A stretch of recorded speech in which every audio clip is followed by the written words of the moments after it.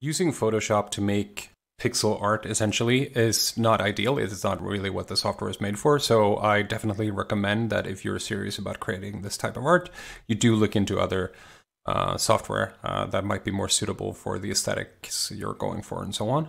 In my case, and in the case of Doom in particular, it's one of the first games to use a lot of scanned source materials for 8-bit palette assets, which gave the game a bit of grit and sort of noise in the textures that other contemporary games did not have, where all the art was hand-drawn from scratch.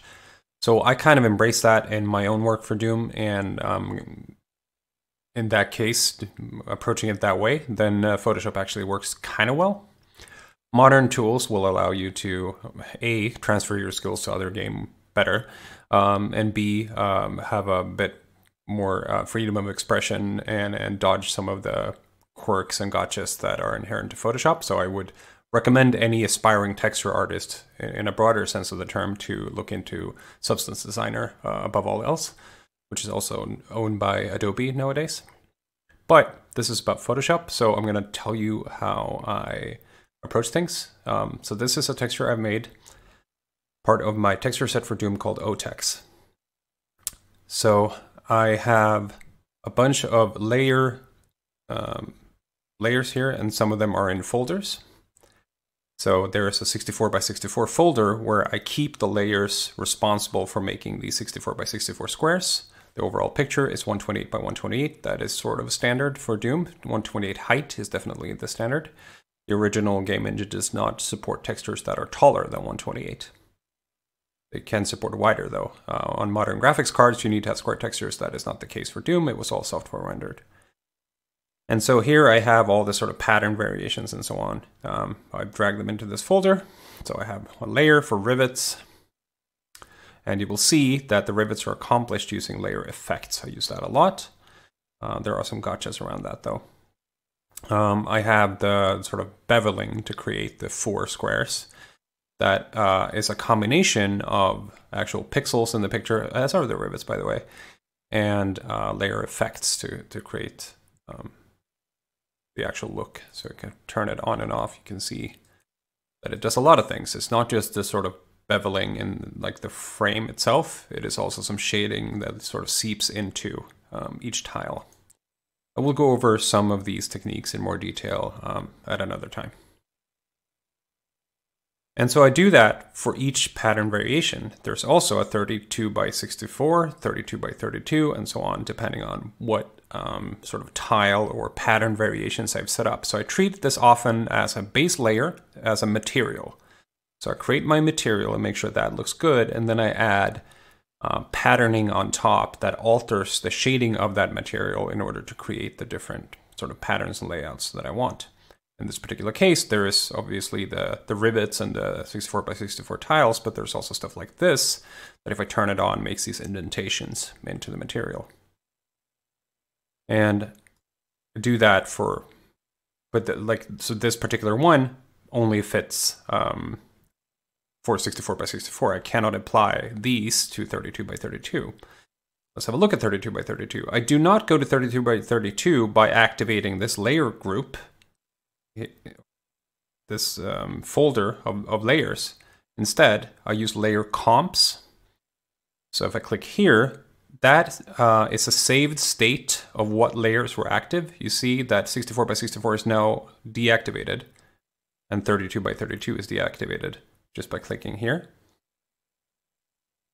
So I do this by activating the layers I want with the layer settings I want, and when the picture here looks the way I want it to, I can either update an existing one by right-clicking on it and saying Update Layer Comp, or I use this button down here to create a new layer comp.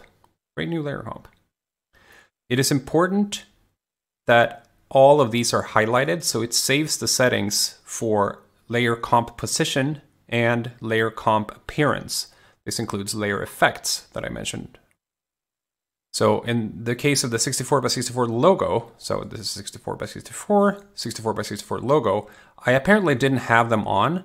So if I made changes to the effect applied to this logo that looks indented into the material here, if I made a change to that, then reactivated this layer comp, it wouldn't change back the appearance. I would now have lost this appearance because these were not active. So clicking them like this will make them active.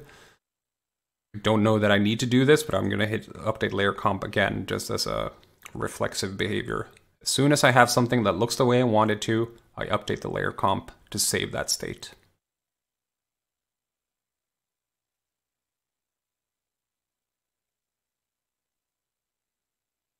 But we were going to 32 by 32. So let's look at that. Now there's a new group. I can look into those. Whatever I have in here. Oh, I had more rivets. Make a square set of rivets if I wanted that.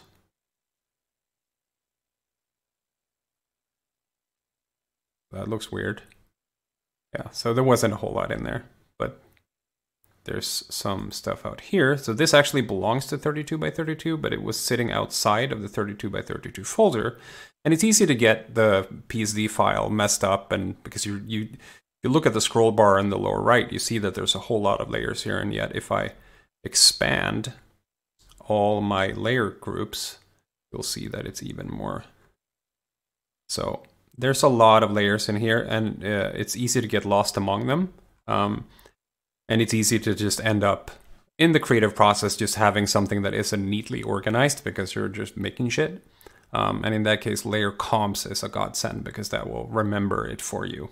So highly recommend learning to use layer comps as a way to save different states inside of a file. It also allows you to, experiment a bit more and go back later and sort of retrieve a state of the file. However, layer comps won't be able to retrieve everything. It will not retrieve layer order. So if you change the order of things here, the layer comp will not remember what a prior order. It will just activate the layers, turn them on and off, and turn the layer effects on and off, and do the layer positioning, the X and Y positioning inside of the layer. It will not change the order of them. So you can mess up. And I ended up doing this. You open up some file, you activate a layer comp. It doesn't look the way you thought it should because in the creative process, you ended up doing something that sort of corrupted that layer comp. So be careful. To show layer comps, like so, having it as a tab here or wherever, you go to Window and make sure that layer comps is active. Click it, it's there. If it turns out, if it opens as a tab here, so say I wanted it open like paths does here, I could just drag paths into here and it becomes one of these expanding things instead.